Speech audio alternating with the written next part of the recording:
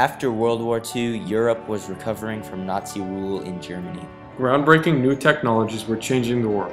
Class and social structures changed, more jobs were open to women, and a new youth culture defied traditional lifestyles.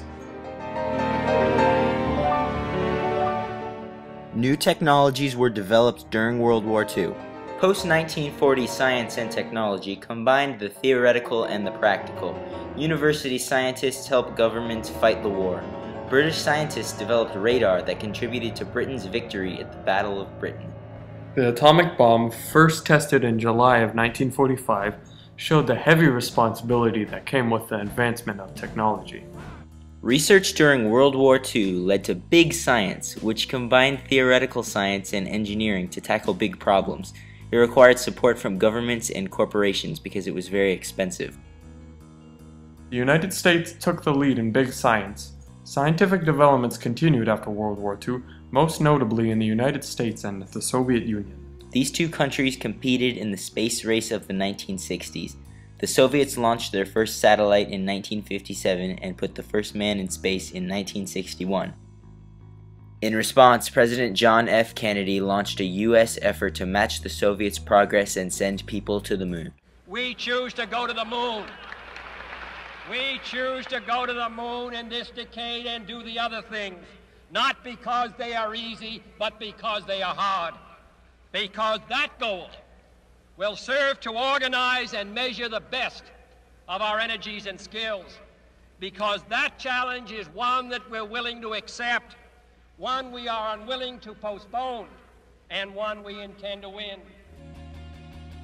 Spending up to $5 billion a year, the Apollo program reached this goal in 1969. This was a perfect example of the extreme government spending on science during this time. U.S. research attracted European scientists who feared that Europe was falling behind the United States. In 1975, there were 4 times as many scientists in Europe and the United States than in 1945. Growth of science increased specialization for scientists. As a result, scientists usually worked in teams, and the field became fiercely competitive.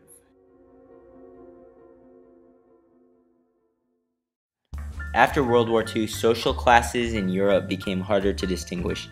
The middle class shifted from property owners to experts and managers from large organizations. It grew rapidly and was now based on specialized skills and education. It was very open and mostly democratic. The lower class changed similarly to the middle class. The number of farmers declined as people moved into the cities. Industrial work made little progress, but service employees were more needed. Reforms were made to the social security policies started by Bismarck before World War I.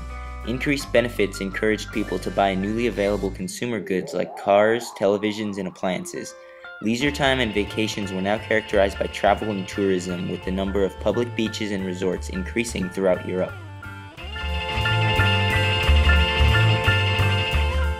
After the Industrial Revolution, women were marrying late and having fewer children. After World War II, women married earlier in life and birth rates increased rapidly. In most of Europe, the population grew 1 to 1.5% every year. But this trend slowed down in the 1960s and population growth had almost stopped by the mid-1970s. As a result, raising children was a much smaller part of the average woman's life. Most 19th century women were confined to work at home. More women worked outside of the house in the 20th century due to a number of factors. First, the post-World War II economic boom raised the demand for labor. Second, the economy shifted from hard, heavy labor to service and white-collar industries.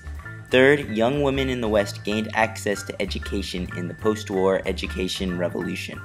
Labor in communist Eastern Europe epitomized this trend, with almost half of all workers being women.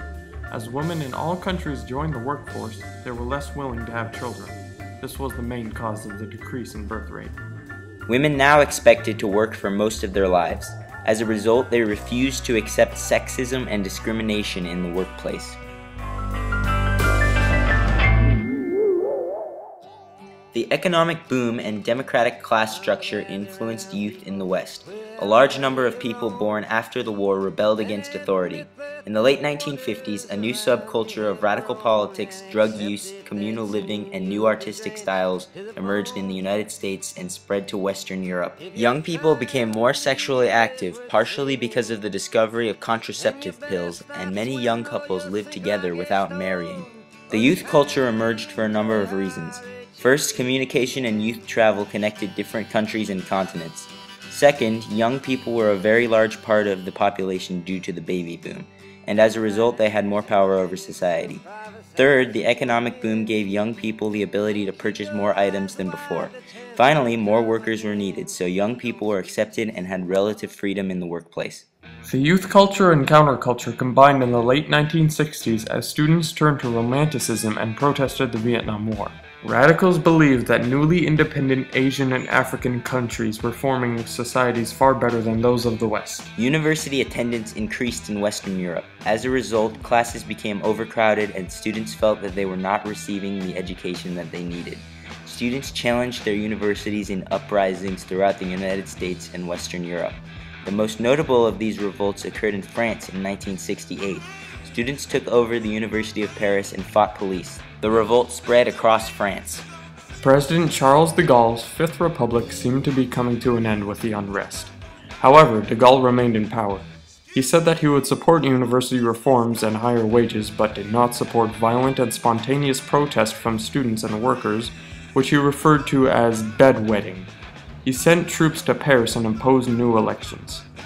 The people of France voted in favor of de Gaulle's party. The radical revolution ended and the old social order was re-established.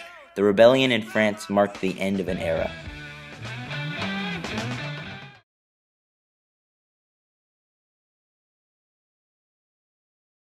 If the Second World War hadn't had such a profound effect on society, the world might be very different today. If it weren't for the development of big science, we might be far less technologically advanced. If the economic boom had never happened, women might have remained uncommon in the workforce.